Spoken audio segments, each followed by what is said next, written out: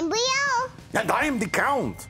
And today we're gonna learn about the bones and count them all. We're going to count all the bones, Brielle. Oh, this is so exciting.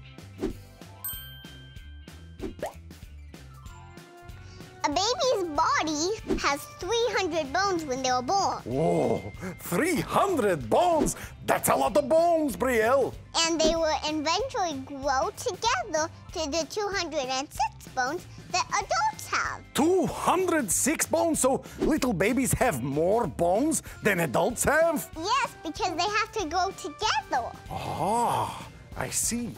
So, Karen, I'm going to tell you about those, and those are called the ribs. You have 7 true ribs, 3 false ribs, and 2 floating ribs. 7, 8, 9, 10, and then 2 more. That is 11, 12. And then there's another 12 on the other side? That's right. Do you know how many that is altogether? 24! 24 ribs altogether! Haha! This is the hand. Oh, yes, I have 2 of them right here, and so do you. You have 10 fingers. 10 fingers, yes. 5 on each one, but you have 8.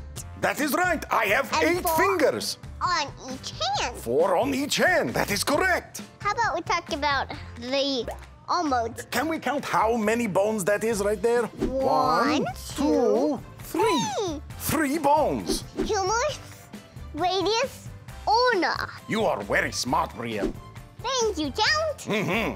That's the skull way up there. So around the brain, you have 8 cranial bones, and you have 14 facial bones. Oh. There's the frontal, temporal, parietal, and occipital. Oh my goodness, that's a lot of different words. Very, very difficult. But that all equals 22 bones in the skull? That does. Oh, wow.